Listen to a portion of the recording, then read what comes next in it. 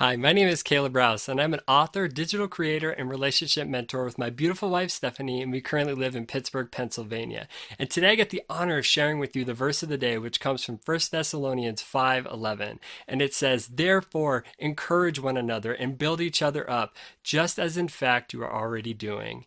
And what a blessing it is to be an encouragement to somebody else. There's places in the Bible that talks about a word of encouragement, a word of kindness being like honeycomb to our soul. And what a blessing it is to feel that encouragement in our lives. And what I love about this verse is it's not talking about the encouragement or receiving the encouragement, but it's talking about a charge of going out and being encouragement to others, to be a blessing to others, because it can make the difference in somebody's day. And so I thought of three ways that you can be an encouragement to somebody in your life today, taking action right now. And one of those ways is through prayer.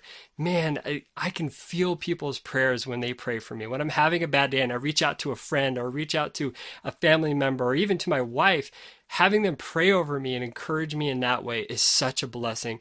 God's hand moves when we really reach out to Him and allow Him to work in our lives. And the second way of encouraging somebody is through our actions. What ways can you step out today and be an encouragement with your actions over somebody, serving them in a way that encourages them and lifts them up? And the other way that I can think of is with your words. How can you just encourage somebody and let them know that what they're doing or who they are in Christ is such a blessing in your life? And what words can you say?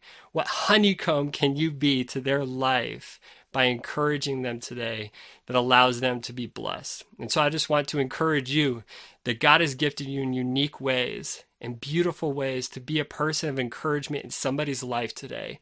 It doesn't have to be to a ton of people. Just if you can encourage one person today, it can make all the difference in their life.